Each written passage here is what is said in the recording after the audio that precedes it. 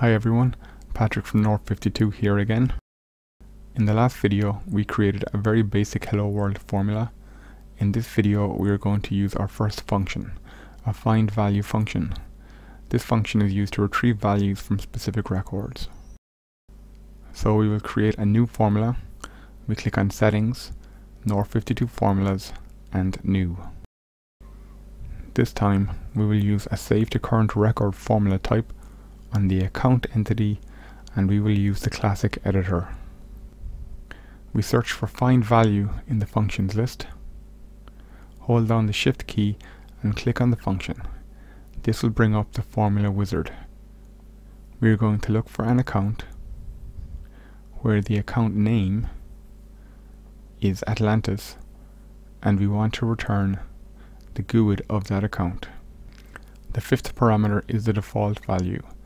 This is what will be returned if no matching record is found. In this instance I will use a question mark, as this is the North52 representation of a null value. The sixth parameter I will set to true. This determines if no lock is set on or off in the query.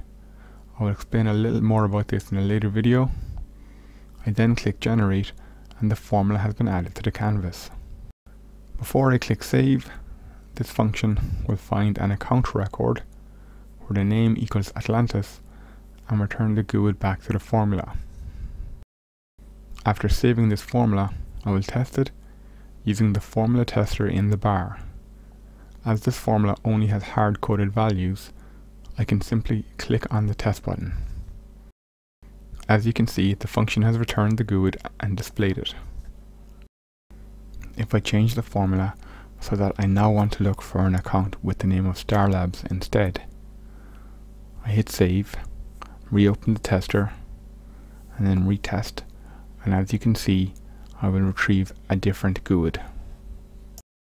In the next video, I will demonstrate how to nest a North52 function inside another one. Thank you for watching, and as always, please contact support@north52.com or visit support.north52.com if you have any questions.